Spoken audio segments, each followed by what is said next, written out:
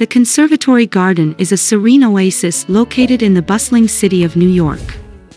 As the only formal garden in Central Park, it is a popular destination for those seeking a peaceful escape from the hustle and bustle of city life. The garden comprises 6 acres and is situated near the northeastern corner of Central Park in Upper Manhattan. Originally, the garden was home to a conservatory that was constructed in 1898 and stood on the site for almost 4 decades before being demolished in 1935.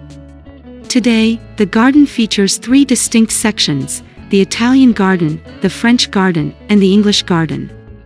Each section is designed in a distinct style, with different plants and flowers that reflect the traditions of the respective countries. The Italian garden, located at the south end of the Conservatory Garden, is characterized by its symmetrical design, with an ornate central fountain and clipped hedges. The French garden, situated in the center of the Conservatory Garden, is distinguished by its intricate wrought-iron gates and trellises, as well as its vibrant array of tulips and other flowers. The English garden, located at the north end of the garden, is known for its winding paths, lush greenery, and stunning array of flowers. Throughout the garden, visitors can enjoy the tranquil sound of water features, such as fountains and ponds, and admire the various sculptures and statues that are dispersed throughout the garden.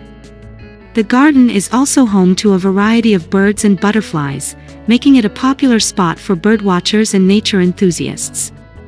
Whether you are looking to escape the city for a peaceful afternoon or simply want to admire the beauty of nature, the Conservatory Garden is a must-visit destination in New York City.